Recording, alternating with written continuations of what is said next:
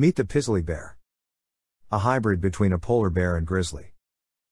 Climate change is pushing polar bears to extinction. But a warming world has also created a new animal that will carry on the species genes, pizzly bears. This new type of bear is more resilient to climate change and better suited for warmer temperatures. Paleontologist team conducted a recent study to assess if and how the diet of polar bears differed in a warming world. They analyzed remains of 20 polar bear specimens, 10 mandibles and 10 skulls, that were uncovered at archaeological digs. Some of the remains dated back 1,000 years ago to the medieval warming period, providing a glimpse into the polar bear's ancient. The team was looking to see if any of the teeth showed patterns of hard food being eaten, but no evidence was found to suggest this.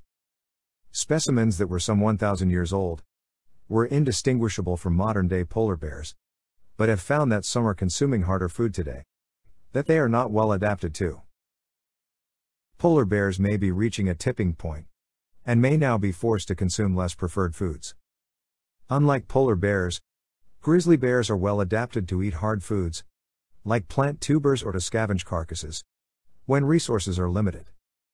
The changing terrain brought about by the warming climate also means that grizzly bears can venture farther north and compete with polar bears for whatever food is available.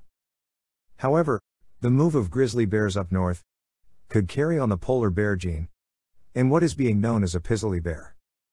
These rare hybrid creatures were first seen in the wild in 2006 and has been seen as far south as Idaho. These bears have a mostly white coat with a brownish hue and a nose that is a cross between a polar bear and a grizzle.